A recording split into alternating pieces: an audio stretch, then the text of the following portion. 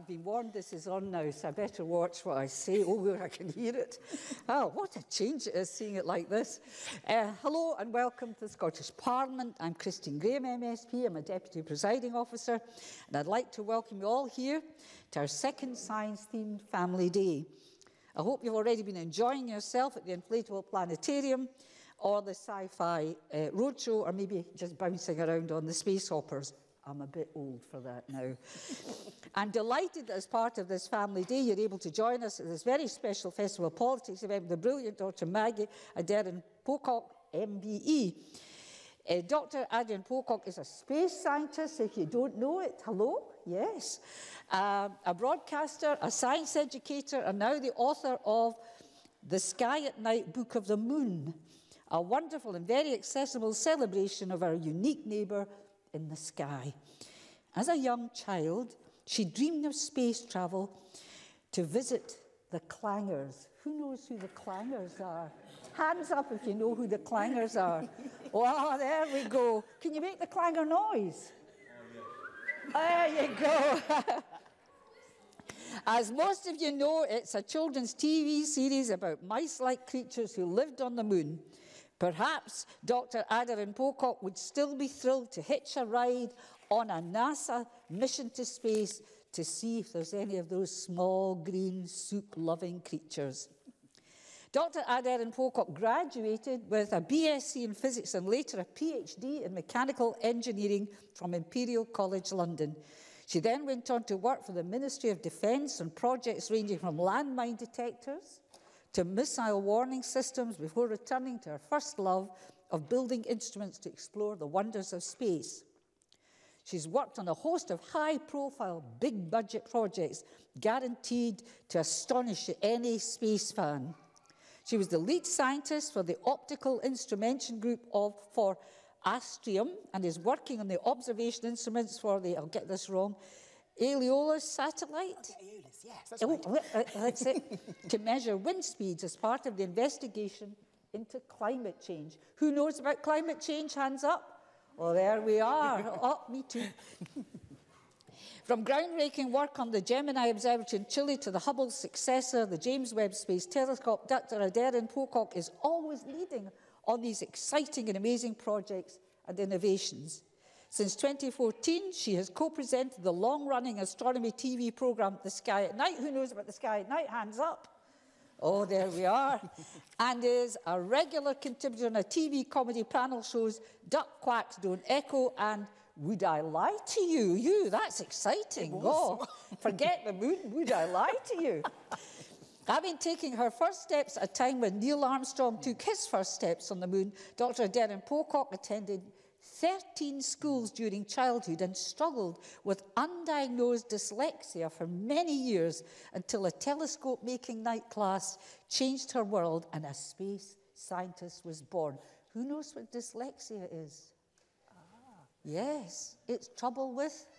Oh, spellings mainly. Trouble with spelling and reading words. So 13 schools, dyslexia. Look at this wonderful person. So there's hope for us all, isn't there? You're supposed to say yes. That's it. There's hope for us all. Partly because of her own experiences and because she's passionate about making science accessible to all, Dr. Aderin-Pocock has spoken to almost 30,000 school children through her own company, Science Innovation Limited, inspiring them to chip away at the stereotypes of STEM subjects being the preserve of white males. What is a STEM subject? Oh, science, technology, engineering and maths. There you are, just so you know. It is now my pleasure to introduce Dr. Maggie Aderin-Pocock, invited to give a presentation all about what? The moon. What? The moon, yes. Over to you. Well, first of all, I think I should introduce my friend. This is Mooney. It's not a very original name, but this is Mooney. I don't know if everyone can see him. And my daughter, Lauren, who's sitting in the front there, she may heckle later. She found him for me. And I think Mooney sums me up, really. Because one of the reasons I wrote the book is mainly because this year is a very exciting year. Because this year is 50 years since we first stepped foot on the moon. So the words you'll be hearing a lot this year is, one small step for man, One giant leap for mankind. Because that's the words that Neil Armstrong said as he stepped out on the moon. And he did that 50 years ago. So on the 20th of July this year, we'll be celebrating that, and there should be all sorts of wonderful things happening. Now, the other reason I wrote the book is because my name is Dr. Maggie Aderin-Pocock, and I am a self-certified lunatic. Yes, it's embarrassing, but I do need to say it. And when I say I'm a lunatic, it's because I am mesmerised by the moon. Now, we've been up in Scotland for a few days now, because we flew up on Tuesday, and when we left London, it was cold, it was wet, and it was horrible. And we flew up, and we landed in Glasgow, because we were doing some filming there, and it was beautiful, and it was sunny. And each time I see a nice clear day, I think, oh goodness, it might be clear tonight. And it was true, that night I looked out and there was the moon. And I must confess, I don't know if you two know about this, but that night I actually went outside at about 1 o'clock in the morning and I was just sort of looking at the moon like this. Ah. And that's why I'm a lunatic. But what I want to do is I want to show you that each and every one of us should be lunatics, because the moon does so much for us and we take it for granted. So yes, and with Mooney's help, I'm going to talk about the moon. So first of all, I think I should give you some of the basics about the moon. And to do that, I've got some props here. Now this, as you might recognise, is the world. Now, if I look at the world, how big is the moon? So if this is Earth, then the moon is about this size. Now, let me put this piece of paper down. Now, that doesn't look very big. Oh, thank you. I'll need that back in a minute. It's my crib sheet. Now, it doesn't look very big, but our moon is one of the biggest compared to its planet in the solar system. And this makes a lot of difference, and I'll explain that as I go along. But so if this is the Earth, and this is about the size of the moon. So the moon is it's quite a bit smaller, but it's of a fair size. Now, life on the moon. When the first people went to the moon, they weren't too sure what to expect. Because the moon is it's a long way away from the Earth, and they weren't sure what to expect. But as they analysed the moon, they did lots of sort of orbits around the moon to try and find out, what it's made of, where would be a good landing site.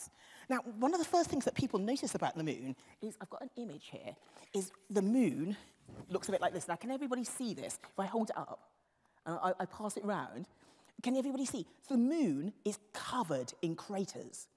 Now, this is quite interesting because it's very, very different from the Earth. If you look at sort of the planet Earth, you see oceans, you see land, but 4/5 of the Earth's surface is oceans.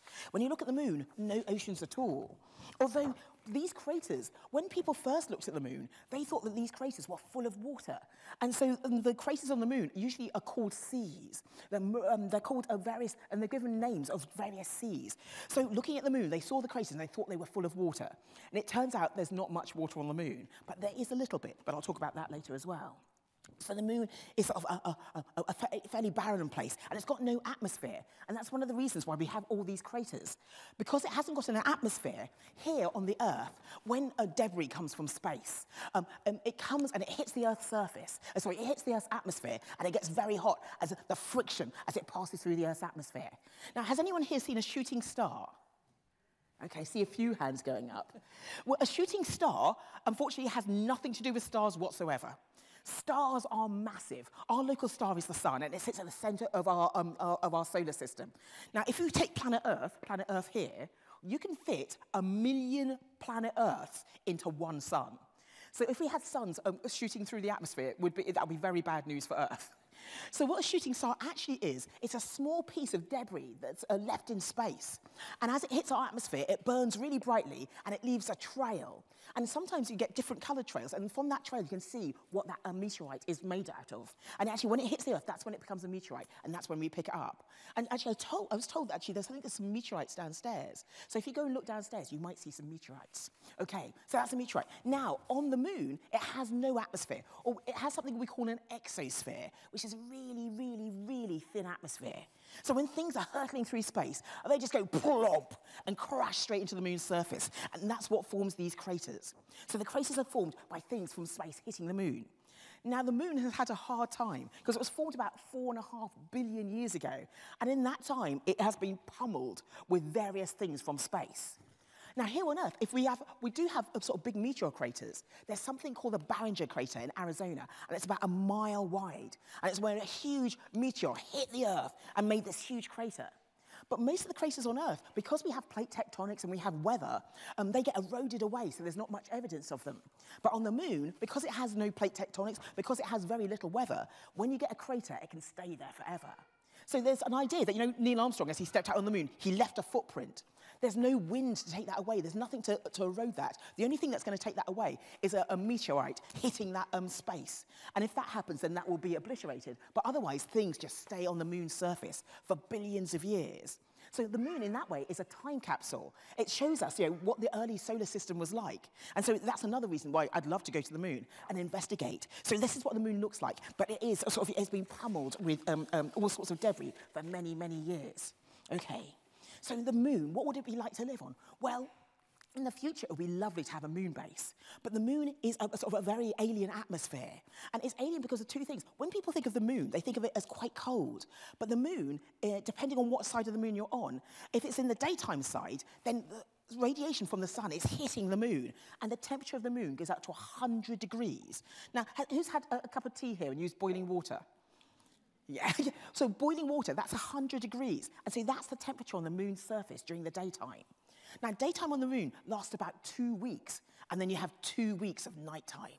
And then the temperature plummets to -100. Now, that's colder than Antarctica. So one day, it's sort of, oh, wow, it's a bit hot here, you know, 200 degrees C. And then the nighttime comes, and whoa, it's freezing. Suddenly you plunge down to -100 degrees C. So it gets very hot and very cold. And so when they sent astronauts to the moon, they had to sort of dress them appropriately so they could survive those extreme temperatures. And so I don't know if many of you have seen pictures like this. It's a picture of an astronaut on the moon, and he's wearing a big, bulky spacesuit. And they had to wear that because, the extreme temperature difference, and also I mentioned that there has no atmosphere. We are surrounded here on Earth by a wonderful atmosphere which allows us to breathe and sort of run around and do all sorts of things. On the moon, there is no atmosphere, there's no oxygen, there's nothing we can breathe. And so they have to wear a big bulky spacesuit to protect them from the temperature range, but also to provide an environment where they can breathe and they can survive as humans. So life on the moon looks like fun, but it will be pretty challenging. So that's what they did. They sent, so 50 years ago, they sent the first people to the moon. So I mentioned that I'm a lunatic, and sort of the lunar landscape is pretty hostile. I think that's the best way to describe it. And so, yes, so one of the other questions is, so has anyone seen the moon changing shape? Maybe some of the kids. Yeah, have you seen the moon changing shape? So what sort of shape does it have? Can you tell me? Yeah. Yeah, crescent, half, and full. Perfect. Now, I've got another poster here, if I can find the right one. It's probably this one on the floor. Let's have a look. Yes. Is that the right way around? No, it's not. Let's go this way. So you mentioned crescent, half, and full. So that's some of the phases of the moon. Now, I'll just show that round. Now, I think people are familiar with the phases of the moon. Now, but why do we get them? Does anyone know? Do you know? What do you think? The sun is reflecting to the light on the moon, and the sun is not reflecting to the dark part of the moon. Yes. And so if I take Mooney here, now imagine that you guys are the sun. So now, this is the moon, and I'm going to be the Earth. Now, if the moon is here, the sunlight is coming in this way, and I'm looking at the moon this side. So this side of the moon is all lit up, but I'm on this side of the moon, so I only see the dark side of the moon. So this side this is in the nighttime side of the moon. So this is what I see. So this is what we call a new moon, where you don't see the moon in the sky at all. And I hate that phase because I can't see the moon and I get quite upset. Okay, let's go for the other extreme. Now, you're still the sunlight. Sunlight's coming in here. This is the moon here. And now the sunlight is hitting the moon, and I'm looking at the moon. So I'm looking at the bright side of the moon. So this phase of the moon is a full moon. But now let's say the moon's over here. Now, I'm here, the moon's here, and the sunlight's coming in this way. So this is the lit side of the moon, and I'm seeing half of that lit side. So I'm seeing half of the moon's disk, well, a quarter of the moon's disk, actually. But I'm seeing this side of the moon lit up. So that's why we get the different phases. It depends on where the sunlight's coming in, where the Earth is relative to the moon. And so we get all these different phases. Now, if you think about it, if you're the sun, and this is the moon, and I'm the Earth, this is actually what we call a solar eclipse, because the moon should be in front of the sun, and then the moon's in front of the sun, so that should be a solar eclipse. But has anyone here seen a total solar eclipse? Were you impressed? Were you impressed when you saw it? Yes, yes, you were. Okay, actually, because I saw a total solar eclipse, and it blew my socks off. The first time I saw a total solar eclipse, I had to sit down afterwards because I was so blown away, and my mind was sort of, whoa, that was amazing. Because what you see is the sun disappear behind the moon. And all you see around is you see the bright corona of the sun. That's the outer atmosphere of the sun beaming out into space. And so you see this dark disk and then all this light streaming off the sun. And then as the moon moves on in its orbit, what you do is you get the diamond ring effect, where a bright ray of light springs out from the sun, and you see this diamond ring effect, and then the moon goes on. Now, a total eclipse of the sun only lasts a few minutes, but you'd think, with all the alignment, you could get a total eclipse of the sun every month as the moon goes round the Earth, because it takes about a month for the moon to go around the Earth. But the thing is, you don't get that because the sun and the moon and the Earth aren't in a perfect alignment. They're about 5 degrees off. So sometimes the moon is too high to eclipse the sun. Sometimes the moon is too low to eclipse the sun. So that's why you don't get a total eclipse every month, but every few years. And I think the next one is coming up. The next one is coming up later on this year in a place where I used to work in Chile. So I'm really looking forward to going out and seeing that if I can. Because we went out as a family in 2017 to see the total eclipse of America, it was called. Because it was a total eclipse that went across America. And we started right at the beginning in Oregon and saw it there. And it was an amazing thing to see. So that's eclipses of the moon. And you also, so that's eclipses of the sun, a solar eclipse. But you also get eclipses of the moon, where the Earth gets between the sun and the moon disappears for a while. But the moon doesn't just disappear. What happens is the moon goes blood red. Now, has anyone here seen a lunar eclipse? Ah, now you've seen one. Did it freak you out? Well, see, I saw one, and a total eclipse of the moon, because the moon literally goes red. And you can imagine ancient people, looking back in time, sort of looking up and, whoa, okay, the moon's red, we're doomed. I don't care what's happening, we're doomed.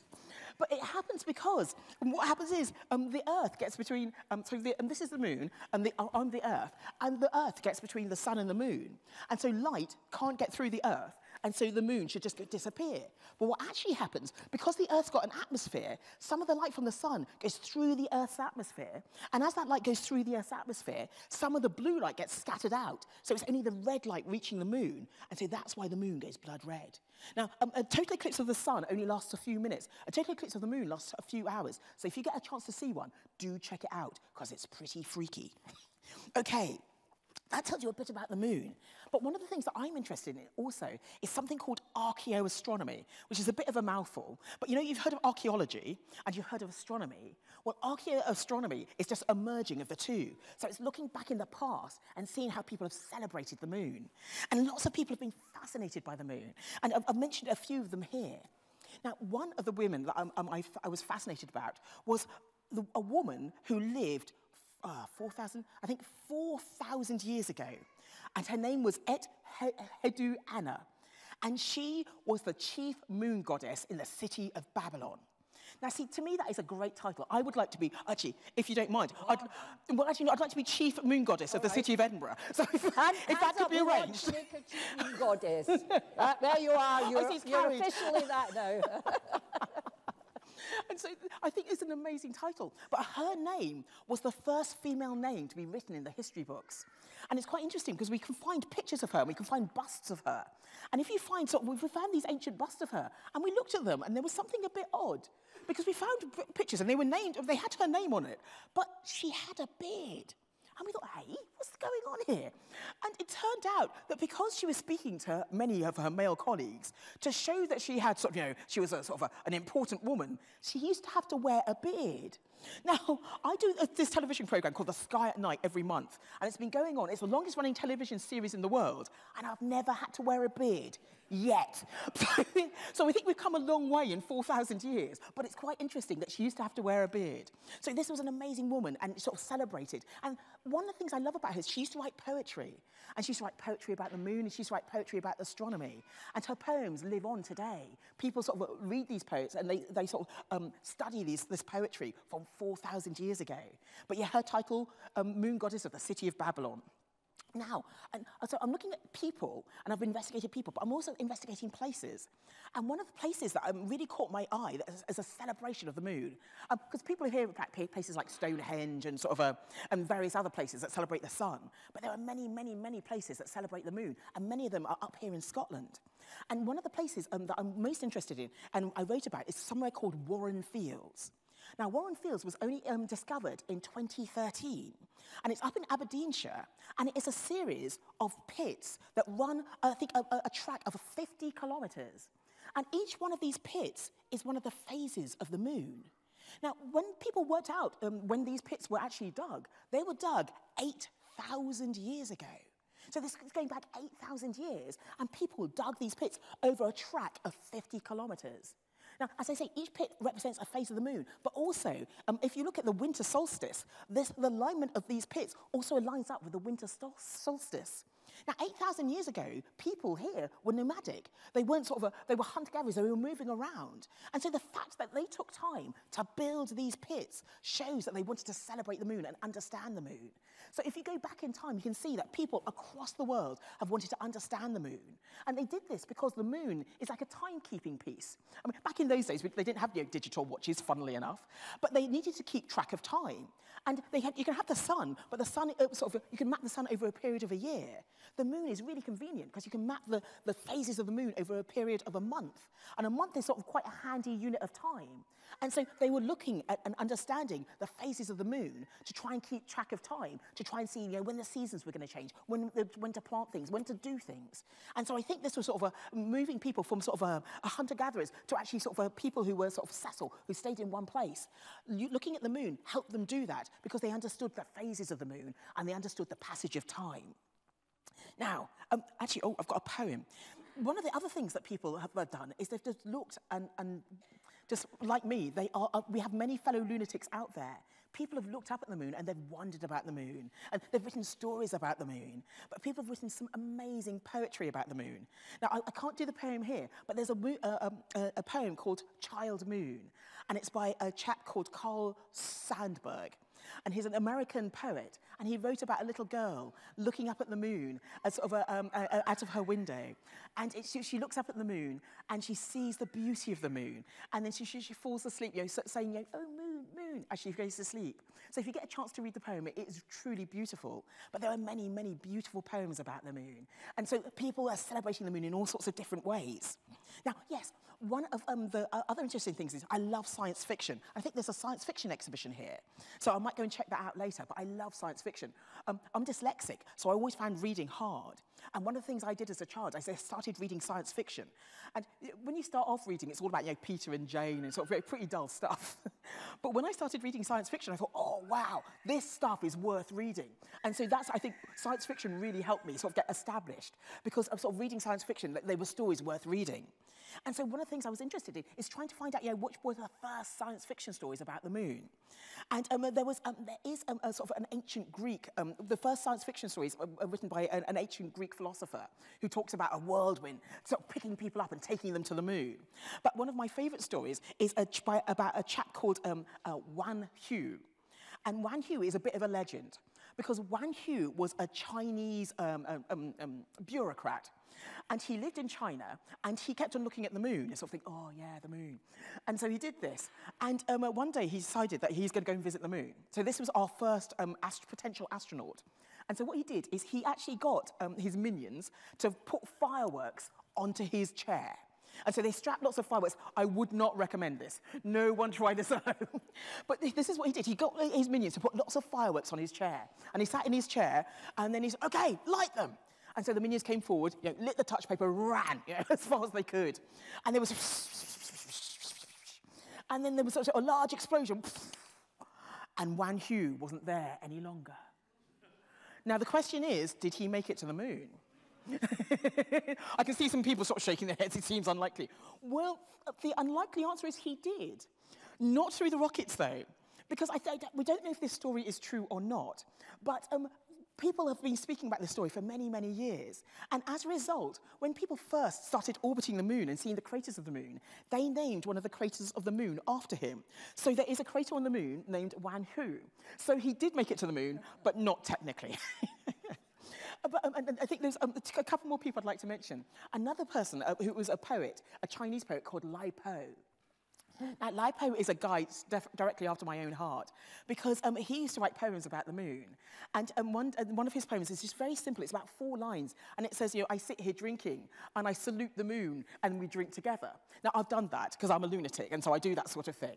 But I was working out in telescopes in Chile and I was on my own for about 6 months. And I used to get a glass of Chilean wine, which is very good wine. And I used to sit there with the moon and we'd sort of toast together and we'd drink together. So that's one of the things I did with the moon. But Lai Po wrote this poem probably 2,000 years ago. But Lai Po was definitely a lunatic because I think one day he'd actually drunk a little bit too much wine and someone was rowing him across the river to take him home. And he saw the reflection of the moon in the water. And it's the moon. And he reached out to see the moon and he fell in the water and drowned. So be careful. Be a lunatic, but not too much of a lunatic. Okay, so that sort of covers some of the amazing things, the ways we've celebrated the moon in the past. And we've talked a little about what the moon's made up of and how it works. But one of the things that really interests me is the moon in the future. Will we, actually put up your hands here. How many people here would like to make a trip to the moon? Okay, I'd say that's sort of I think that's probably about 50%. And actually, I should be. I would definitely love to go to the moon. It's been sort of my dream. It's been actually literally a dream for me. I remember having a dream as a child, and I was sort of I had a nice hot bath, and I put on a bathrobe, and I stepped out, and I looked out of the window, and I could see the Earth. It's like this picture. Ooh, where is it? This picture. I could see the Earth rising around the moon. And this is a picture that is called Earthrise. And it's one of the first, it's a picture of the Earth, sorry. I'm trying to hold it. Can I hold it like this? It's a picture of the Earth rising behind the moon. And this is the image I saw in my dream. And since then, I've always wanted to go out there. But this image is quite interesting in another way because it's a powerful image. When we first went out to the moon and we started taking photographs, when we first went out into space, we suddenly saw the Earth more like this. When we're living on the Earth, we sort of run around its surface, and we're all very busy and all doing lots and lots of things. But it isn't until we saw the Earth like this that we realize what's truly going on. Because when you see the Earth like this, you see the Earth as vulnerable. You see it as a point in space. We see it as something that should be nurtured. And some people believe that by seeing images like this, people were inspired to actually protect the Earth. The environmental movement is thought to be partly responsible from pictures like this, because suddenly we saw the Earth as a sort of a small sort of a blue entity in space rather than just the thing we live on. So the moon can inspire so many different things, and it can inspire things like this. So my dream is to one day get to the moon myself, and it's a crazy dream, but I love crazy dreams, because I think crazy dreams take you further than you ever think is possible. So my crazy dream is one day to get to the moon. But will we do it? Well, I think we went to the moon and landed on the moon 50 years ago, and it's about 45 years since the last people sort of left the moon and sort of travelled back to Earth. That was 1972. So it's a while ago since we've actually been to the moon. But when will we all get the opportunity to go to the moon? Well, I think we're in a new era of the moon, because in the past it was about sort of it was about dominance, sort of, showing I'm better than you, and I can reach the moon, and it was all about the space race, the Russians against the Americans, showing who was sort of the dominant power. And now we're actually going through a sort of an era of collaboration where many people are going to the moon. I don't know if you heard, I think yesterday or the day before, there was an Israeli moon probe, a lunar probe, that unfortunately crashed into the lunar surface. But more and more countries are getting interested in the moon. But also, it's not just companies. The people who crashed into the moon, they were a commercial company. And I think it's commerce that is going to get us to the moon. And I like to compare it with things like computers and mobile phones, and actually flights.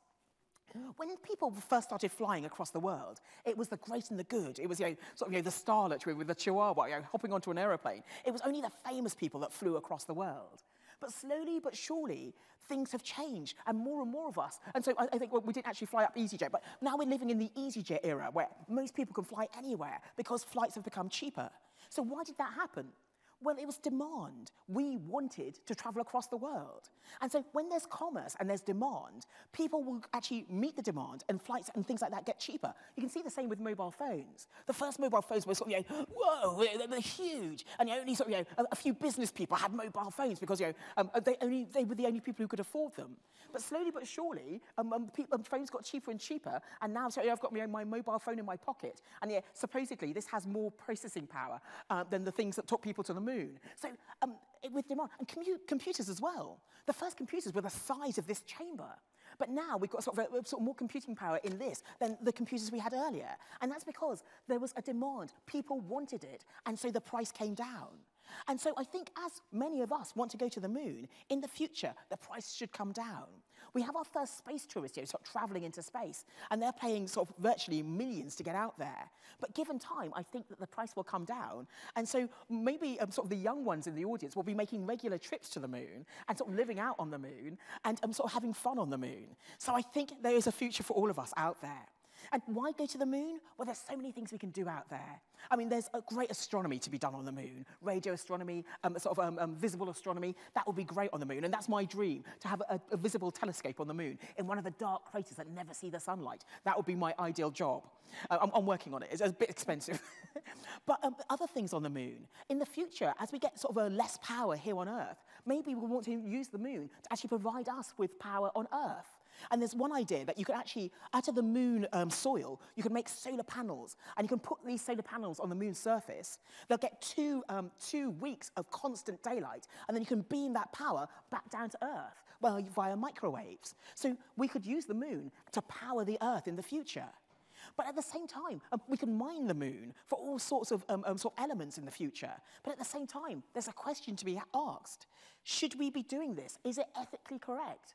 Because it rather feels to me as if we've had a wild party here on Earth. Woohoo! We burn all the resources. Yahoo! Oh no, we're running out. Where do we go next? Hey, the moon!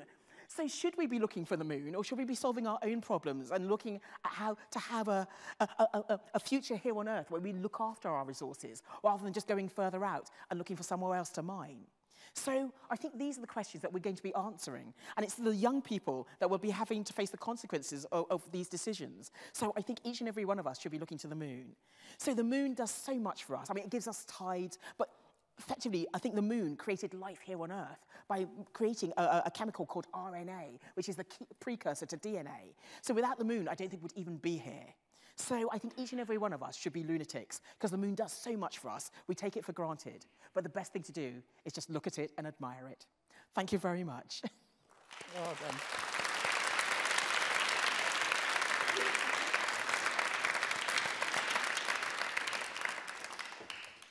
Well, it's your turn now to ask questions. So if you want to ask a question, just put your hand up, and the microphone's in front of you. A little red band will come on, and that will be you live. So watch what you say.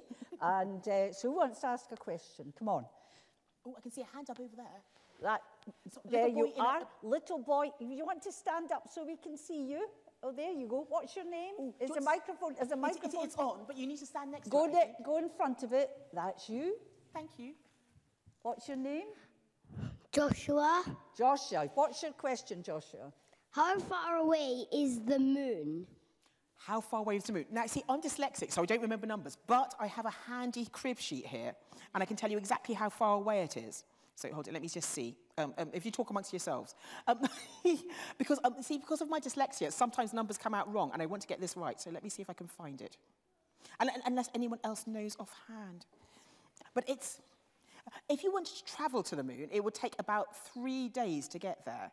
So, although the Israeli probe took a lot longer because it took a scenic route. Sorry, let me just get to my... While we're searching that, who's got another question in the pipeline? Right, I'll come to you next in grey, lady in grey. Okay. Actually, would you want to tell me your question while I look right, this up? if you want to ask your question, wait till the red, that's in grey in the middle here, I'm pointing. Can you see, is your red light come on? Is it come on? No? Oh, crumbs. Oh, maybe because that light's up. I'll need to wander over. Over here. Is it come up? Oh! That was a tumble. Right, there you are. You can ask your question. Okay. You can ask your question now. What's your name? Erica. Erica, there's your question. I'll try not to fall over again. Right. Erica, what's your question? Can you swim in the sea? No. On the moon. So can you swim in the sea on the moon? Well, first of all, let me answer your question. And your question is, so the answer is the moon is on average, and I'll need to explain the average, 239,000 miles away. Okay, it's quite far. But I need to qualify that because that's on average. Because, so now let's say, if my hand is the Earth and this is the moon, people usually think that the moon goes around the Earth in a circular orbit, but it doesn't. The moon actually goes round in an orbit which is slightly squished. Everything that orbits, so the Earth's orbit around the sun is a squished circle called an ellipse. And so it means that sometimes the moon is closer to the Earth and sometimes the moon is further away from the Earth, depending on where in the ellipse it is. And so it's on average about 300,000 miles, but sometimes it's a bit closer and sometimes it's a bit further away, depending on where it is in its orbit. Does that make sense? Thank you. Now, Erica. Erica, can you swim in the moon seas? The answer is no. But you see, in the past, we thought that the moon was really, really dry and there was no water on the moon. But there is some water, not enough to swim in seas, but there is water. And the water is mainly at the poles, because I mentioned very briefly that there's some areas of the moon where the craters are so deep, and in the northern regions or the southern regions, where the sunlight doesn't actually get into the craters. Now, any chemicals that go into those holes, they are some of the coldest places in the solar system, because the moon is pretty cold anyway, and without the sunlight, those places are just incredibly cold. And so any water vapor sort of wafting past that goes into those holes, the water will collect there, and we can find ice water on the moon. Now, this is really important, because if we want to live in the moon in the future, water is one of the critical things we'll need, because water is made up of hydrogen and oxygen. Hydrogen is rocket fuel, but oxygen is what we need to breathe. And so to have a self-sustaining sort of a colony on the moon, we need to be able to tap into that water, break it down into hydrogen and oxygen, and then we'll have sort of an environment. We'll be able to create environments like sort of in sort of domes and things like that, where we can use that water, break it down into oxygen, and we'll have a breathable atmosphere. So rather than ferrying things up from Earth, which is incredibly expensive, because the Earth is so big and it has such a huge gravity, getting things off the Earth's surface is really hard work. And so, but if we can find water on the moon, it's going to be really helpful. Now, there was one we looked at the amount of water that we found on the moon, and many of the orbiters that go around the moon, they look for signs of water.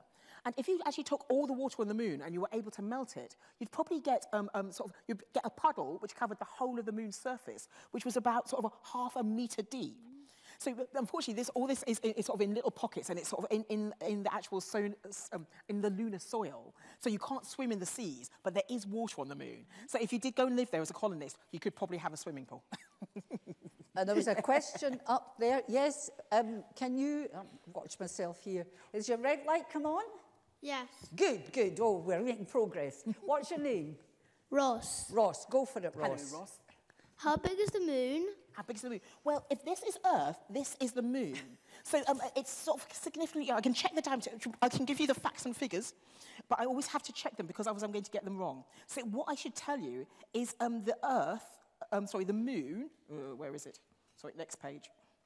Because the moon is sort of significantly smaller than the Earth, but its diameter is, axial tilt, rotation, distance from Earth, diameter is 2,159 miles in diameter. So from this side to this side, that is its diameter. And you see, but compared with the Earth, the moon is about 27% of the Earth's diameter. So it's significantly smaller. So yes, that is the actual diameter of the moon. And but because it is smaller, it has less gravity. So I don't know if you've ever seen pictures of people walking on the moon, but they're sort of, whoa. And they have that sort of really funny gait. And it's because the moon has less mass, and so it has less gravity. And so when you're on the moon, if you jump on the Earth, the sort of force you need to do a 1 meter jump on the Earth, if you did the same jump on the moon, you'd jump about 1.6 meters. So on the moon, it should be a lot of fun. And there are some videos of some of the astronauts playing golf on the moon's surface. And there's one guy who uses, I think, an 8-iron, and he sort of just swacks the ball, and he sees it, and he says, look at it traveling miles and miles and miles. And it literally did. It travelled about 2.8 miles when he whacked it on the moon's surface. Because the moon is so much smaller, and there's less gravity, and there's no air resistance. This ball just went, and I think it was travelling for about 1.5 minutes before it actually landed on the moon's surface. So golf on the moon could be a lot of fun. Right, yeah, well, a whole sea of hands now. I'll give you numbers. So I'm coming to 1, then 2, then where's 3? 3. Anybody else?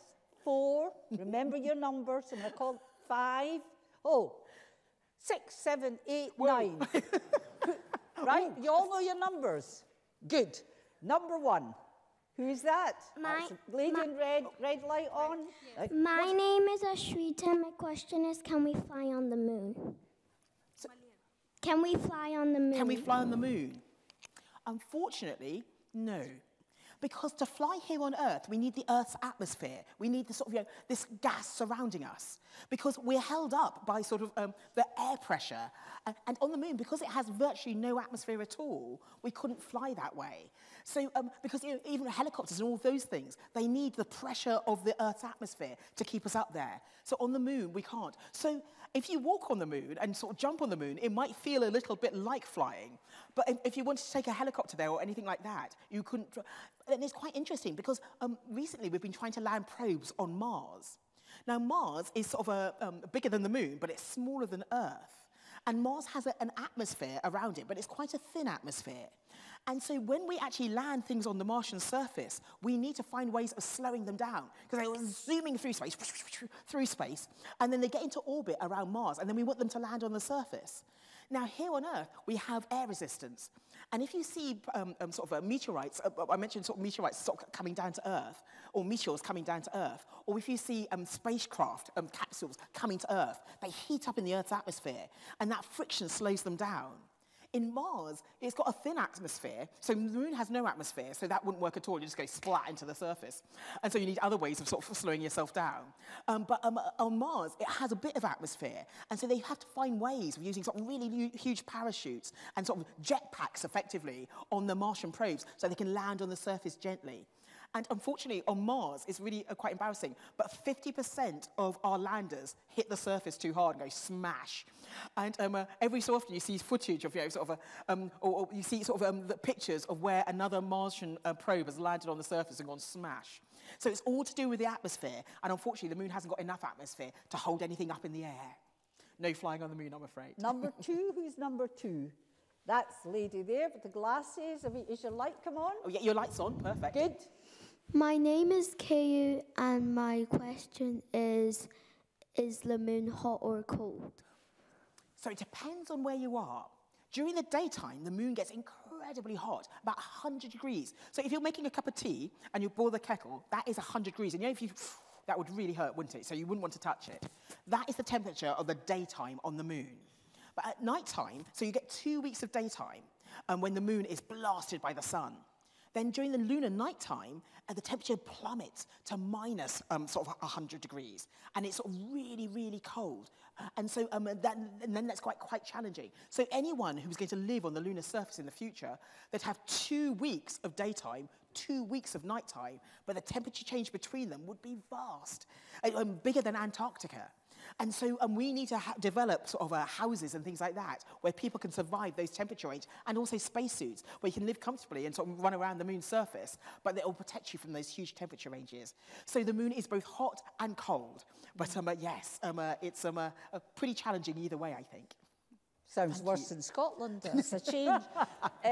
Where's number 3? And who's number 4? Who's number 4? Where's 3? Who was 4? I've got 3. Okay. Oh, 4 was here. Just remember, I forget numbers, you see, so you're number 4. Number 3, where are you? We're back to you, yes. Oh, no, please say your question. Yes, say your question. Come on, darling, say your question.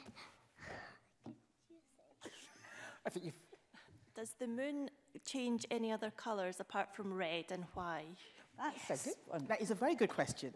One of the things I was quite interested in is now, I don't know if you ever had the opportunity to see the moon when it's low on the horizon. So sometimes you see it when it's up here in the sky, but if you see it low on the horizon, it looks very different. Now, a while ago, yeah, I've got your question. A while ago, I was looking at the moon, and it was low on the horizon, and it looked really orange. And in fact, it looked so orange, I couldn't believe it was the moon. And as I was looking at it, what, is that really the moon? So it was low on the horizon. Now, when it's low on the horizon, what you're seeing is the moon. And the moon itself doesn't change colour, but the light coming from the moon is coming through the Earth's atmosphere. Now, when it's low on the horizon, it travels through more of the Earth's atmosphere than when it's directly above us, which we call it zenith. And when it's doing that, the blue light, again, gets scattered, and so the moon looks more orange. And so, but then when it's up here, it looks its usual sort of pale, sort of bluey, yellowy colour. But there's also something called a blue moon. Has anyone here heard of that? A blue moon? You've heard of a blue moon? You heard people say, once in a blue moon. Well, I've looked at the moon for many, many years because I'm a lunatic, but I've never seen the moon go the colour blue. Now, a blue moon is actually a phenomena, and it's a phenomena when you actually get 2 full moons in 1 month. And that actually happened this year. In January this year, we got 2 full moons, because we got one very early in January, and then one in late January. So you get 2 full moons in 1 month. That is considered to be a month with a blue moon. But then if that happens in January, then February has no full moon at all. And then March, again, has 2 full moons. So that's what happened this year. We had 2 full moons in January, no full moons in February, and 2 full moons in March. And so, and this doesn't happen very often, maybe once every sort of 3 or 4, 5 years. And so blue moons are quite rare, but they're a bit like buses. You wait for them to come along, and then 2 come along at once. So blue moons, that's what but the moon doesn't change colour at all. So you can get a red moon during a total eclipse, you can get a sort of a yellowy moon or an orangey moon when it's low on the horizon, but you never actually get a blue moon. A blue moon is just a phenomena where you get 2 moons in 1 month. But thank you very much for your question. Question 4. Wait, is the red light on? There it goes. There it goes. My name's Savannah, and me and my big sister have the same question. So, you know how the other planets in the solar system have their own moons? Yes. So, does the moon have its own moon? Does the moon have its own moon? Yeah. Our moon doesn't have any moons around it. And it's quite interesting. We don't believe that moons, I don't think we've found any moons that have their own moons, but we have found asteroids. So if you think of the solar system, you've got the sun at the centre, big, bright, and then if you move further out, you've got sort of Mercury, Venus, Earth, and then you get something called the asteroid belt. And in the asteroid belt, you get lots of sort of lumps of rock, which sort of sometimes you get sort of dwarf planets, which are about the size of Pluto, so quite small. But then you get sort of tiny, tiny little sort of little rocks. And it's funny that some of these tiny asteroids actually have moons going around them. And there's actually an asteroid out there that has 2 moons. So this is something that is smaller than our moon, but it actually has moons going around it. So we don't believe... another interesting place is Saturn. Saturn, I think, has something of the order of sort of 62 moons going around it. But it also has something called moonlets. And it seems that these moonlets are what guide the rings around Saturn, because Saturn is the planet with the huge rings around it. Well, it's these moonlets that actually keep those rings in place. And so we have sort of many, many, many moons out there in the solar system, but none are quite as good as ours, because our moon, compared with our planet, is very, very large. If you look at planet Mars, Mars has 2 moons, but they're really diddy. And one looks like a potato and one looks like a pebble. And they're really quite small. And I think, it's quite interesting because where did these moons come from? So we think the moons of Mars, because Mars is next to the asteroid belt, we think that sort of, an asteroid was sort of bumbling along one day and whoa, it got caught in the gravitational pull of Mars. And so that's how Mars got its moons. But the Earth moon is too big for that to happen. So there is a question as to where our moon came from. And there are all sorts of different theories. And the most common theory is our moon was formed when a planet about the size of Mars crashed into Earth about 4.5 billion years ago. Crash. And it sort of effectively it smashed Earth up. And all this sort of debris from this Mars-like planet we call Theia hit the Earth, and it sent all this debris out into space. And this debris was around the Earth, and it slowly clumped together. We call it coalescing. It coalesced to form the moon. But when the moon formed, it was much, much closer to Earth. And so, I like looking at the moon. I see the moon. In the early Earth, 4.5 billion years ago, the moon would have been massive in the sky because it was so much closer. But slowly but surely, it's spiraling away from us. So to get back to your question, the moon doesn't have any moons. We don't know of any other moons in our solar system that has moons, but there are some asteroids that do have moons, which is a bit surprising because they're pretty diddy. Thank you for your question. Question Both of you. 5. Where's 5? Oh, 5, thank you. 5. Are you 5, are you? Good, I'm glad you remembered. That's your light. Just give us your name, your question. My name is Sai. Why is there little water on the moon? Why is there so little water on the moon? Well, it's about, I think it all comes back to this atmosphere again. One of the questions that we often ask as scientists is, where did all our water come from?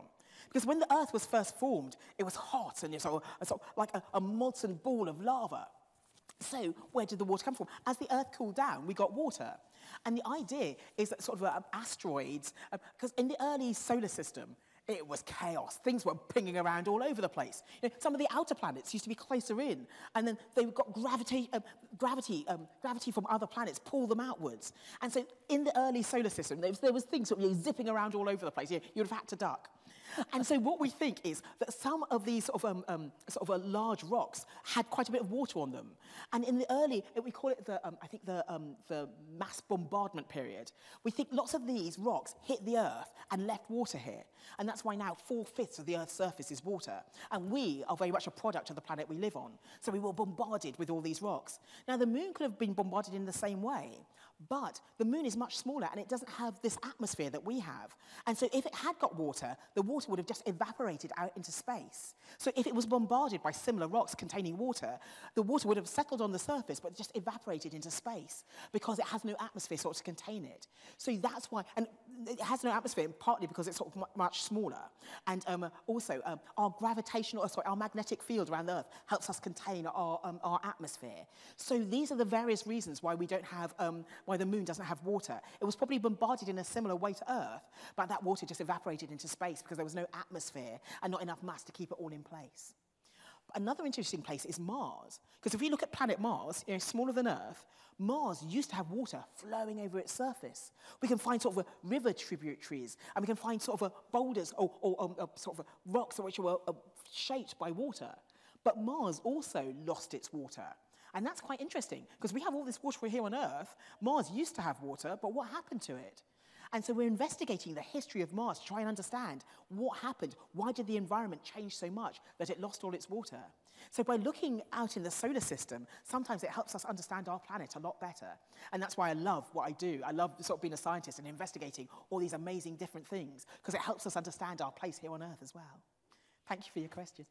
It's a bit like being Miss Marple. It is. It's a detective. It is a detective. It is, but I think that's what being a scientist is about. Yes. It's sort of detective work, getting the sort of the various clues, getting the evidence, and trying to come up with a theory. And sometimes you come to the right conclusion, and sometimes you come to a totally different conclusion. Where's 6 and where's 7? Now I'll take, if I may, 2 hands went up for 7. Well, I'll take 6 and then I'll take the 2 7s together, if that's all right. That sounds good to me. 7s. Number 6. So if you stand up, tell me if you're, where are you there? Is your light on? And yes, your name. My name is Sandy. And does the moon have the same minerals underground as Earth, like diamonds, gold, iron, etc.? That's a very interesting question. Now, I mentioned that we think the moon was formed because we had this collision with the planet Theia, and they sort of smoothed and the moon formed. One of the problems that we're finding is when we analyse rocks that we've got from the moon. So, you know, when the Americans went to the moon, they brought back moon samples, and I've actually held one of the moon samples. It was very exciting. And when the Russians went to the moon, they brought back moon samples. We've analysed those rocks, and when we analyse them and look at the chemical composition and compare it with what we have on Earth, they are very, very similar. In fact, they're too similar. And this is one of the reasons why the theory about Theia doesn't quite add up. Because if the moon was if Theia collided with the Earth and formed the moon, then the moon should be partly Theia and partly Earth. But what we're finding is that the composition of the moon, as you say, the minerals and the chemicals that make up the moon are very, very similar to what we find here on Earth. And so Theia doesn't quite add up. So this is why we've got a theory, but it doesn't quite, we need to do some more detective work. So the answer to your question is, the moon has very, very similar chemicals to what we find here on Earth, but at the same time, that is a problem for us, because it means that our theory about how the moon was formed doesn't add up. But it's also quite interesting because if you look at the moon, if I take this ball and say this is the moon, if I was to slice this ball in half and look at what's inside the moon and slice the Earth in half, on the Earth we have a sort of an outer crust, and then after that we have a sort of an area called the mantle, and then after that we have the core, and the core is made up of 2 layers. One is a liquid core, which is liquid molten metal, liquid molten iron actually. Then at the very centre of the Earth we have a hard iron core. And it's that liquid metal core that gives us our magnetic field, that protects us from all sorts of things out there. So we have a magnetic field. You know, if you have a compass and it points north, that's the magnetic field of Earth at work. So we often compare the Earth to a sort of like an egg. So if you crack open the egg, you've got the shell, and then the white bit is the mantle, and then the core is the yolk in the centre. Now, if you look at the moon and crack the moon open, the moon isn't like an egg. It's like a chocolate chip muffin, but it's a really boring chocolate chip muffin. So it's a boring sugar-coated chocolate chip muffin. Because if you crack the moon open, what you have is you have a nice sugar-coated outside, which is sort of the crust. And then you have the mantle, which is, you know, the nice cakey bit of the muffin. I like that bit. But then at the very centre, you have this tiny chocolate chip. So it's a muffin, a chocolate chip muffin with just one chocolate chip sitting right at the centre, and that's the core of the moon. Because the core of the moon is quite small. It's iron, but it's quite small. And one of the questions we're asking is, does the core of the moon, it's iron at the centre, like the Earth is, but much, much smaller in comparison to the size of the planet. But does it have a liquid outer layer which can cause a magnetic field? We know it did in the past because we've found magnetism on the moon, but it's quite interesting to know if it's all solid now, or is there still a bit of liquid metal flowing about the moon, creating a tiny, tiny magnetic field. So yes, they're very similar in composition. They're very similar in composition in terms of the chemicals they're made up of, but the inside of them is quite different because the Earth has got a much, much bigger core than the moon has. Thank you for your question. Now, 2 7s. Yeah, 2 7s. What? Where's the first 7A. Right, lady in the yeah, red. We've got red. Yes, lovely. How come some planets have more moons than ours? Yes. Now, that's the first. So what's Ooh, it? okay. I'm trying to squeeze them in because we're getting on. Where was the other number 7? Stand up, please. What's your question? How did the moon go further away from the Earth in time? Okay, perfect. Thank you. That's 2. Okay, that's 2 questions. So the first one is, how come we've only got 1 moon? I know, yes, I think Jupiter's got about 67, Saturn's got about 62. You know, how come we only ended up with 1? Well, it's all partly to do with gravity as well. But if you look at the planets of the inner solar system, let's start at the, they've got the sun at the centre. Then you've got Mercury, no moons at all. Venus, no moons. Earth, just the 1 moon. And Mars, 2 moons, but they're barely moons. I mean, you know, pebble and potato. And then you sort of go through the asteroid belt, and then you get to the gas giants. Now, the gas giants are huge. So Jupiter is the largest planet in our solar system. And Jupiter, if I took planet Earth, I could fit 1,000 Earths into 1 Jupiter. That's how big Jupiter is. And when you're that big, it means that you have lots of mass, and so you can sort of attract things to you. So with Jupiter's moons, we're not too sure how they formed. One way is when the solar system formed, it had a sort of a huge disk around it. And we think that sort of things in this disk sort of clump together. And Jupiter's so big, we think that Jupiter clumped together, but things around Jupiter clumped together. And so that's how its moons formed. So I think it very much depends on the size of the planet you're talking about, and also their location in the solar system. So Mars has got 2 moons, but we think it just stole them from the asteroid belt.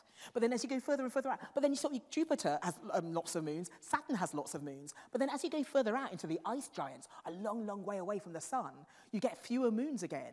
So they've still got quite a few moons because they're quite big planets, but they do have fewer moons. So I think it depends on where you form and how big a gravitational mass you are to attract other things to you.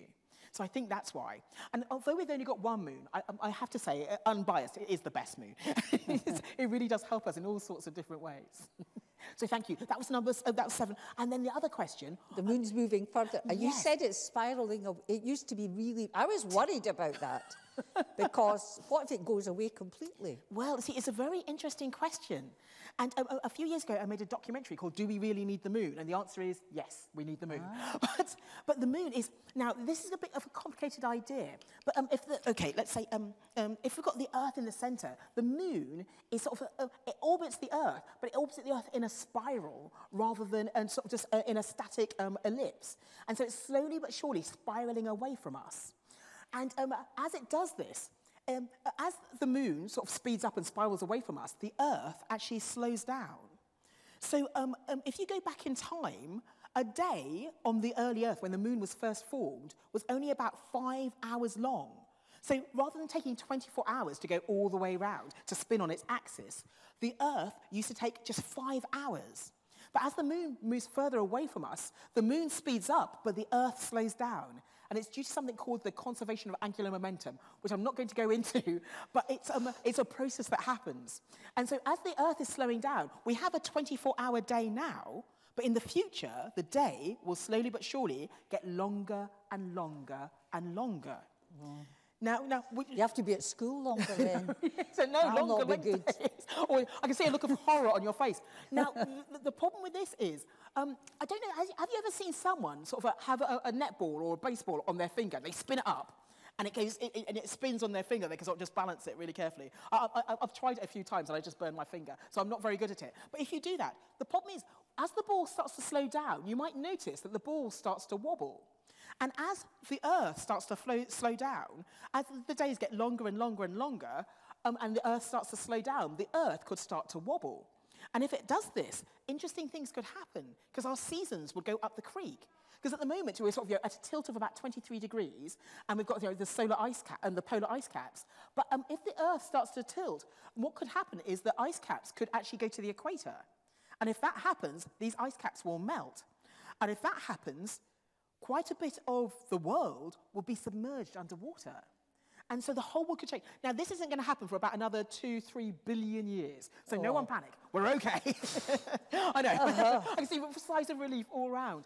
But as the moon moves away from us, so if we didn't have a moon, our days would be a lot longer. Our Earth would be a lot less stable. So this is another thing that the moon gives us. So nothing to worry about because we're safe for a long, long time. But in the future, as the moon keeps on spiraling away from us and gets further and further away, and eventually it could get far enough away from us that it's not really captured by the Earth's gravity, and it could sort of spiral on out into space, which would be quite scary. But as I say, 2, 3, 4 billion years, we ain't got anything to worry about for now. We're covered for now. But yes. I've got 8 and 9. Where's 8? Ooh. A 9? Is there a 9? No? Well, let me have one from over here. Somebody who's not asked a question. Who's not asked a question over here? 2 questions here. There, I'll take 8, 9 and 10, and then actually, I'm going to have to take that's my daughter. Your daughter, yes. So shall we end with your question, my love? 8, 9, and we'll end up with 10. 8, please, where are you? Just, right, you stand up. What's your name? Is your microphone on? Oh, did you just ask a question? Have you just asked one? Who's not? If you asked one already, I want somebody who's not asked a question. Where are you? You're up. I've got some Is your questions over there lights as well. on? That's it. Thank you. My name. That's you. Yes. My name's Isaac, and my question is: how many moons can you fit into the Earth? How many moons can you fit into the Earth? Well, actually, because I haven't done the calculation, but let's have a look. I want you to guess. Yeah. So this is the Earth, and this is about the size of the moon. How many do you reckon you'd get in there? 4 to 6. 4 to 6. Oh, I think maybe a few more. Because if you think of this as a fruit bowl, this could take quite a few oranges, couldn't you? And then sort of, if you put the top on, that's another sort of few oranges. What would you say? Well, I'm going to ask, how many think 10? Okay. 20? 25? 30? Are we getting close yet? Well, actually, I think of the order of... I'd say for the order of 20, I think. Oh, there we are. But I think you should go online and do the calculation, because if you work out the volume of the moon and work out the volume of the Earth and then divide the volume of the Earth by the volume of the moon, you can work out exactly how many you can squish it. Now, that will be Sviz. If you do that calculation, that will be how many moons you can fit into the Earth if you squish them in. But it's an interesting calculation to do. I've done it for the Sun, and I've done it for the Earth and the Sun, and I've done it for the Earth and Jupiter, but I haven't done it for the Earth and the Moon. So it'll be an interesting one to find out. Lovely. So next question. There was, yes, right at the back. I got all muddled up. Where are you? So you're pointing. I can't see you. Are you standing? No, right at the back. Pigtails. Is it a lady with... Yes, you. Is it you? Are you standing? There you are. Now I can see you. Has your light come on? There you go. Ask your question. My name is Claudia, and And what makes the moon go around the Earth? Nobody's pushing it. No one's pushing it. That's a good question. Now, you see, now how can I just... If the moon wasn't going around the Earth and moving, then what would happen is the moon would just get sucked into the Earth. And so, how can I describe this? If I had a piece of string and a ball on the end, if I swing the ball around my head, if I go very fast and I cut the string, what's going to happen to the ball? It'll go pinging off effectively into space. That's right. It'll go whoosh. And now, because gravity is an attractive force, if the moon didn't have what we call momentum, if it wasn't traveling around the Earth, it would actually get pulled and sucked into the Earth. But we think it's about how the moon formed. We think the moon sort of hit the Earth at a glancing blow, but it had sort of a momentum, it was carried. And so we think that it sort of continued, because it was captured by the Earth's gravity, and because it had speed or velocity when it first hit the Earth, we think it continued spiraling around the Earth. But it is spiraling slowly but surely away from us. So, because in space, for instance, the Earth goes around the sun, and the Earth takes a year to go around the sun. If things in space were static, then they would just be sucked towards the very large bodies around them. So the moon would be sucked towards the Earth would be sucked towards the sun. But because they have this angular momentum, which is keeping them spinning around and around, it means they keep on orbiting, and they don't just get sort of sucked towards the very large mass that is at the center of whatever they're orbiting. So that spin is very important, because would have a very, very different solar system if it was just all the force of gravity. Because gravity is a force that attracts things, but it's the velocity of these things, the speed of the things, that actually keeps them in orbit around the bodies they're going around. But a very interesting question, thank you. Now, I've got a couple from over... I'm going to take... yes, and there is one over there as well, which would be... Well, yes, and this one. Where's the one? I don't want to keep you too long, but I know, want to... Gosh, we have gone over. I'm so sorry. No, it's yourself. Where's the one that I've missed? Oh, in the gap... Oh, right. With a microphone. Well, wait a minute. I'm going to take... Can I take 2 or 3 at once? Yes, I think yes. that's fine. You have to remember them for me. I'm coming to you in a minute. You get there. So that'll be 1, 2... Were you 1 as well, I think? 3, and then yourself. And that's it. Darling, I'll have to stop soon, or we'll be here till the moon goes up. And this lady will be a lunatic and won't let us leave, because she'll be taking a glass of wine looking at the moon. Maybe we should all have a glass of wine looking at the moon. Right, so question up here first, please. My name is Miriam, and I want to know who encouraged you to be a lunatic. Who encouraged that? We'll keep that one till last. Okay. I think that's who encouraged you to be a lunatic. Where's the other ones? Here? Yes? Is your microphone on? Little chat there? Yeah. There you are, right? Oh, golly, pull it towards you a wee bit, that's it.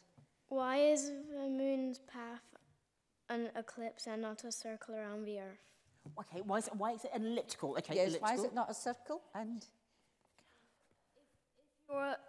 if you're in a moon base and you're growing a flower, and because there's less gravity, would this affect the growth? Okay, moon base flowers. We'll come to you very, very last. Okay, come to your daughter lovely. Very, very last. Right. Okay. So we're yes. coming. Well, we come to you second last about why. So we'll come to this one. About why doesn't it go round in a circle? Yes, I've learned so much. I know it's an ellipse now. Yes, an ellipse, and you want to know about growing flowers, right? So it's quite interesting, because if you go way back in time, people thought that the Earth was the centre of the solar system, and that everything went around the Earth. And that makes sense, because they saw the sun rise and sort of go around the Earth and set. But then people came up with new ideas. That was they came up with what we call the heliocentric universe, which has the sun at the centre.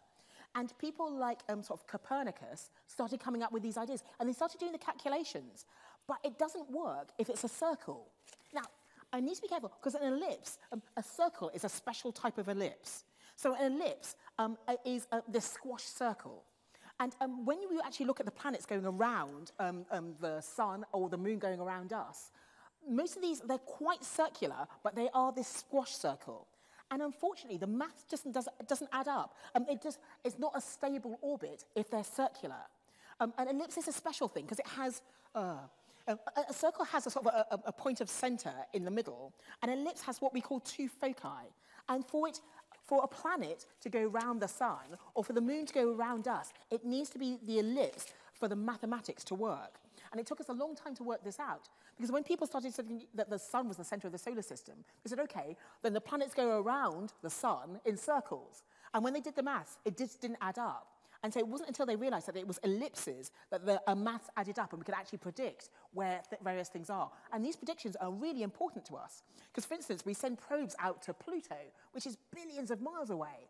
And it's because we understand how the universe works and these ellipses that we're able to actually fly past planets like Pluto or land on Mars. So these are very important. But it turns out that the ellipse is the stable configuration, and a circle just doesn't work with the maths. So that was a discovery, but it took a while to get there. Okay, so I think the next question... The flower. The flower, yes. Now, flowers are interesting. Because have you ever, when I was at school, we did an experiment called tropisms, and I don't know if you remember this, but this is when sort of flowers grow. And if you put light on one side of the flower and not the other, the flower will bend towards. And also, gravity actually affects the way a flower will grow. So because the gravity of the moon is fairly even, the flowers will grow, but I think they might grow faster and shoot up quicker because the force of gravity is less. So it's quite interesting. Now, have you heard of Tim Peake? He's lovely. I met him once, and he's really, really very friendly. He actually took a rocket up to the International Space Station, and he took some seeds that went into space and left some seeds behind. Then he sent it out to schools. And so it was quite interesting to see if the seeds that had been in space were any different than the seeds that were stayed on Earth. I don't think they were. But if you're actually growing a plant, because of these tropisms, the ways that plants are affected by light, by gravity, and by various other things, I think the plant might grow it has a force to grow up, and because the gravity is less, I think it might grow up faster, so you might get taller plants. And if you, as a baby, if you were born on the moon and you grew up on the moon, you'd probably be taller on the moon's surface than you are here. Oh. Because just like a plant, you'd grow up, but with less gravity, you'd probably grow taller. So people who live on the moon, or who are born on the moon, would be taller. People who live on Mars, the Martians, would be taller as well. So for the future people, if you have a baby on Mars, they're likely to be taller than you, because there's less gravity pulling them down, and their muscles will grow, and their bones will grow, and they'll shoot up. But at the same time, just as a quick aside, if you're living in less gravity, then your bones suffer from something called osteoporosis. Because they're not working against Earth's gravity, the calcium in your bones actually leaks out. And some of the early astronauts, astronauts that go on the International Space Station, and people who live on the moon in the future, if they want to come back to Earth, they're going to have to do lots and lots of exercises so that they don't lose the calcium from their bones. And that's another way that space is teaching us about Earth, because people here on Earth can get osteoporosis. And by studying astronauts and seeing how the calcium comes out of their bones, we can get a better understanding of how we can help them by looking at the astronauts and what they do. Thank you very much for your question. Okay, so I've got a question over here, and that was... I think that was about... Why? Why am I a lunatic? Yes. Yes. Well, I think it runs in the family, because my father used to tell me, because he was brought up in Africa. He came from Nigeria. I was born here in the UK, but my father came from Africa, and he used to tell me about riding his bicycle late at night, because he lived 12 miles away from his school, and so he had to cycle to school and cycle home again. And sometimes when he was cycling home, it was dark, and there were no street lights, so he'd be cycling across. And the moon was his friend, because when the moon was up, it had more light, and so he could see where he was going. So my father always told me that the moon was his friend. So I thought the moon must be my friend. Now, I grew up in London, and there's lots of street lights, and you can't see the moon so well. But I still thought the moon was fantastic, because if it was a good enough friend for me, for my dad, it was a good enough friend for me. And my daughter, who's going to ask the last question, I think she's a lunatic too. Sorry, kid. Because sometimes we look at the moon, and sometimes we go outside and we just howl at the moon. You're, ow! Because the moon's so beautiful. So it might be hereditary, but it might be just indoctrination. But I think I got it from my father.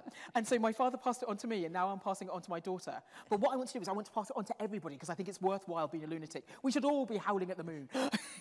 So thank you very much for your question. And now your daughter. Yeah, yes. And then finally, leading on to you. Are spacesuits soft? Are spacesuits soft? That's a very interesting question. So actually, this wasn't. I didn't know this was coming. Honest. Are spacesuits? The spacesuits they took onto the moon were quite hard and rigid, and most spacesuits that they use are quite hard and rigid. And it depends on the environment that you're in. So on the moon's surface, because of the temperature ranges and because of the very, very extreme environment, the spacesuits are quite rigid and they're articulated in various places. So it's a bit like one of your Barbie dolls, you know. Some of them have got arms that move and the elbows can move and things like that. So, but if you had a spacesuit for somewhere like Mars, Mars has a bit of an atmosphere, it hasn't got such a big temperature range. So the spacesuits they're designing for a planet like Mars could be a lot more flexible and sort of less rigid and less, because they have to do less protection. So I think the spacesuit is very much a product of the planet you're on, or the moon you're on, or wherever you are. So I think that's it's like dressing. You know, when we flew up here, it was really warm, and so we sort of, we're wearing summer dresses. Now it's got a bit colder. We've got our winter coats out. It depends on your environment, the way you dress. Thank you very much. Well, can I say fascinating? We could sit here all afternoon. It was full and super questions from you all. Really great questions from right round. So big round of applause here, because that was really excellent. Thank you.